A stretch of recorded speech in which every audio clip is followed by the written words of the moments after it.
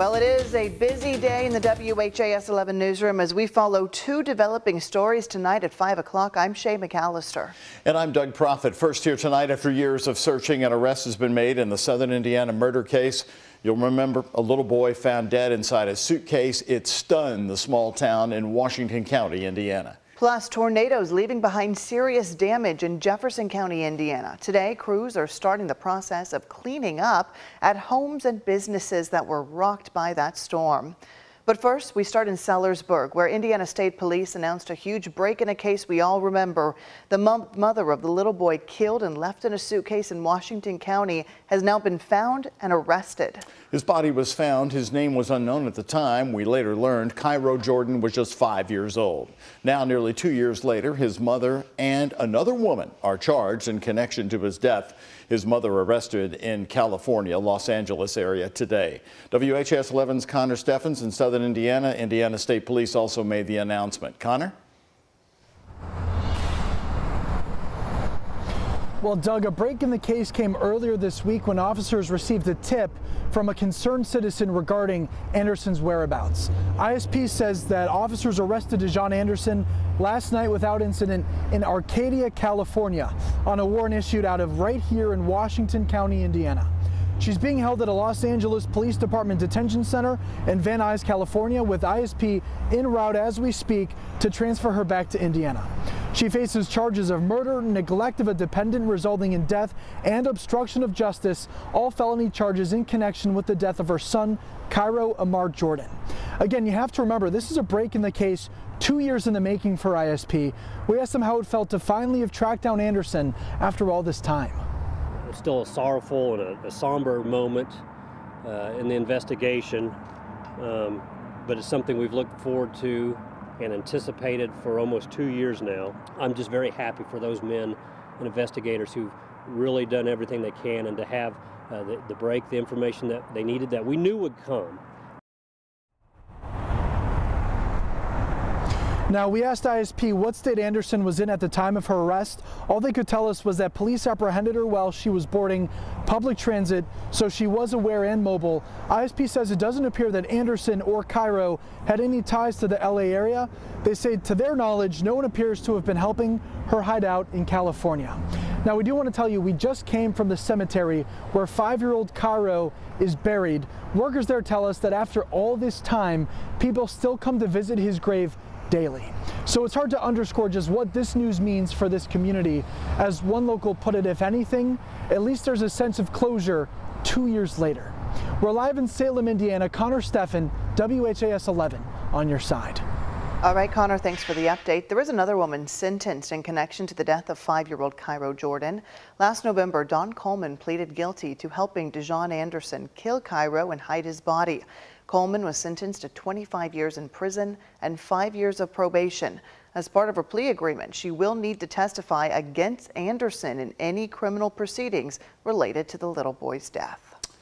After his death, Washington County, Indiana community made sure the boy was not alone. The town of Salem, Indiana held a memorial for Cairo Jordan when they finally learned the boy's name. Cairo turned out to be from Atlanta, and his family actually joined the small town in celebrating the boy's life.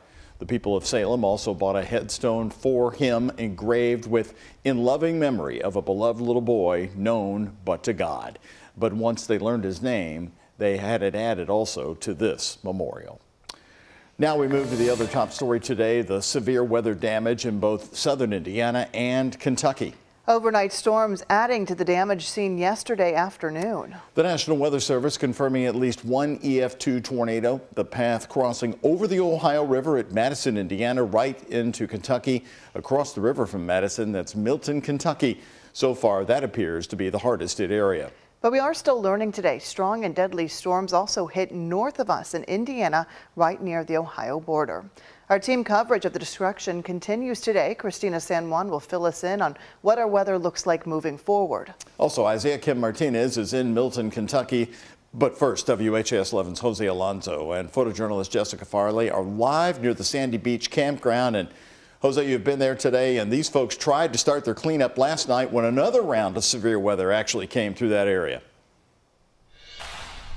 Doug, yes, it's been an an intense situation for the residents here, and we're going to get right to that and speak a little bit more about that in the story later today. But I wanted to talk about how we did talk to John Gordon, and he's with the National Weather Service. He was surveying this area, this RV park we're at right now. But I want to show you what we've been looking at all day today. Take a look right over here of a camper, or at least what's left of a camper over there. Looks like it was completely tossed, smashed even, and it's wrapped around in metal. A lot of these campers had metal awnings right on top of them. This one looks like it's completely twisted around this camper. And again, this is what we've been looking at all day, what residents have been dealing with all day as well.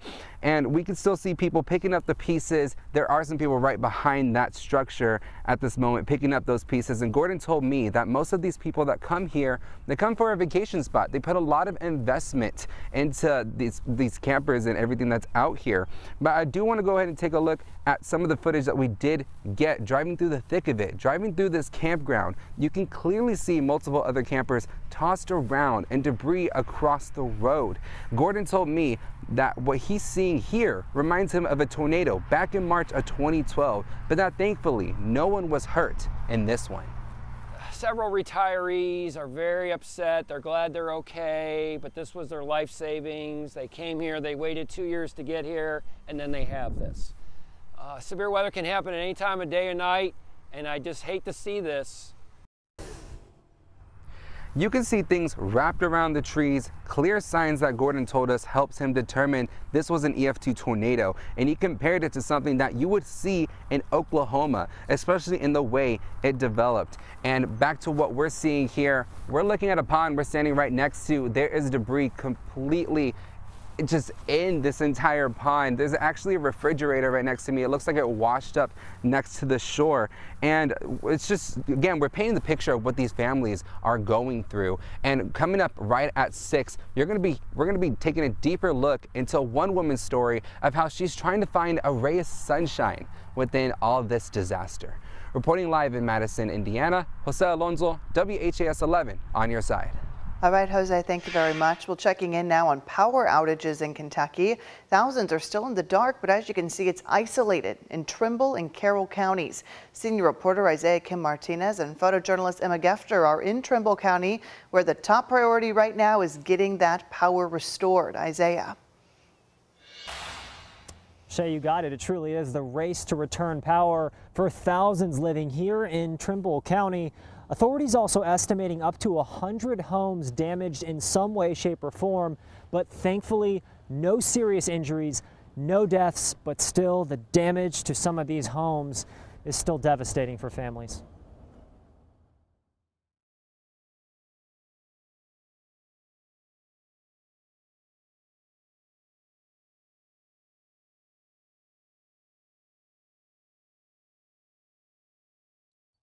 And we have some technical difficulties here with that piece, but again, this is a situation where we are waiting for that power to come right back up. Authorities estimate maybe about midnight could potentially be the timeline for that. Obviously, that would be a joy for so many. And then, of course, they're trying to get the roads back open by tonight. The governor estimating that could take a few days. So truly still a work in progress for recovery. And we have those 30 families, Shay and Doug, who are just across town, east of here in Carrollton, for temporary housing there. Those, of course, are the folks who have been displaced. We'll have this full story a little later on tonight, guys.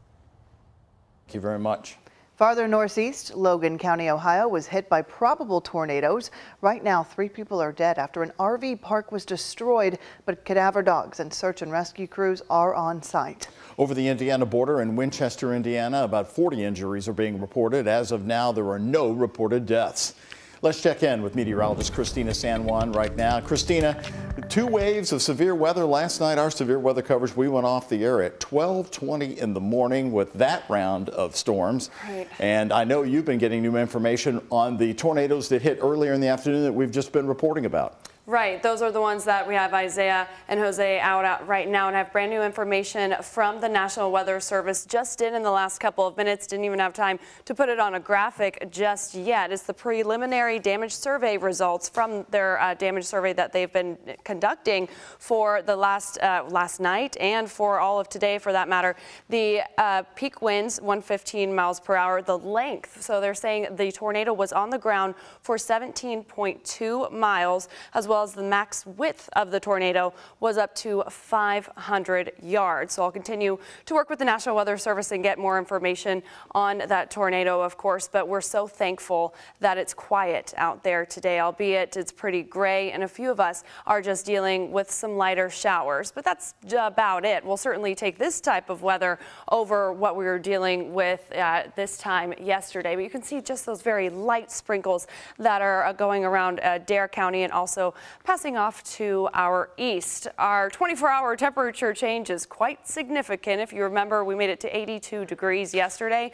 Right now, we're about 29 degrees colder than we were 24 hours ago, sitting in the lower 50s for the most part. Bowman Field checking in at 50 degrees. So as we go into the next couple of hours, clouds will stick around for us at least through sunset. But then as they begin to break up overnight, temperatures are going to be able to drop down into the upper 30s and lower 40s. So cold out the door, but don't worry, recovering nicely into the afternoon. We have a cold end to winter, though, on Monday. I'll tell you just how cold coming up in just a bit. Doug and Shay.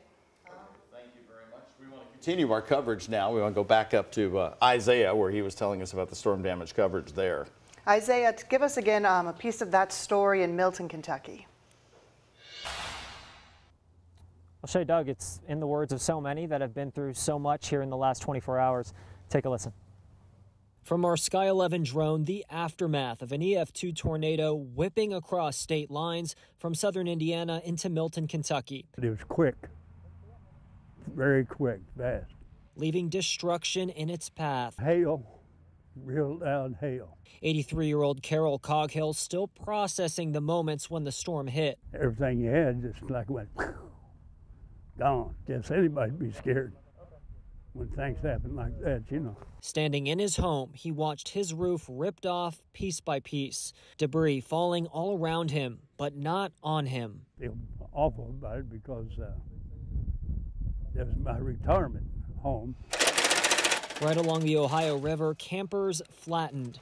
Confused, very confused. Ray DeRocher is devastated. I was sitting there, and I do paint by numbers. I was sitting at the kitchen table there painting and looking out, watching the barges go by. And then this all of a sudden come up, and out the door I went, and I locked it, took off. He tells me he was sitting inside just 20 minutes before the tornado touched down, but he decided to go get his mail from his property over in Madison, Indiana. All of a sudden something told me, get out. A decision he believes saved his life. Oh no, they would have probably never found me. With what's left there, then ain't no way they would have found me. Another trailer just down the road flipped upside down. Obviously, everything inside's tore up, but it's fine. It's nothing of, like I said, luckily it was still prior to when we would normally be here.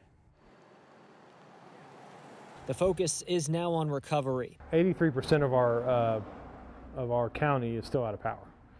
So it's not just a Milton thing, it's entire Bedford is almost out too. KU crews are working to restore power to thousands of people in Trimble County who also don't have running water. We have generators en route, if not already on scene, that are hopefully working to get water restored. Emergency Management Director Andrew Stark says they hope to have power back by midnight Friday, and most of the roads clear by the evening. For now, you can't replace a life.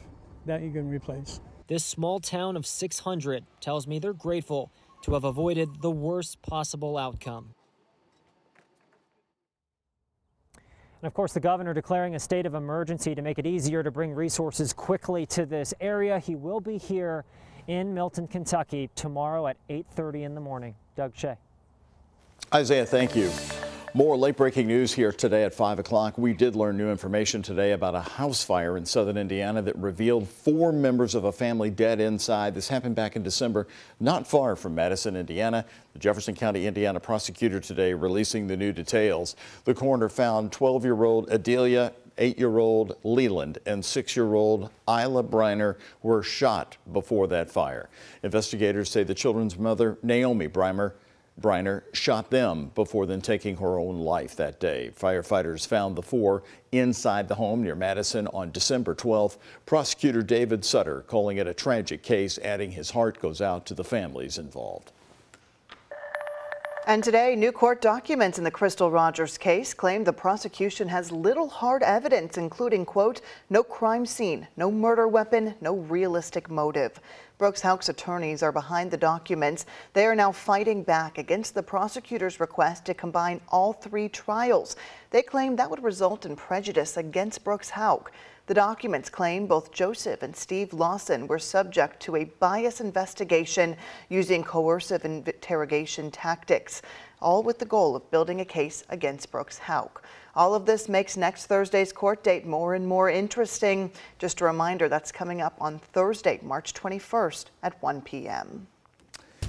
City of Louisville celebrating tonight the new recruits stepping up to be our first responders. Take a look, the full graduating class for MetroSafe here.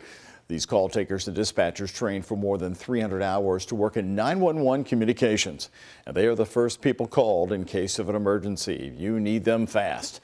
Because of recent retirements, MetroSafe is down about a dozen positions. The next academy for MetroSafe begins mid-April.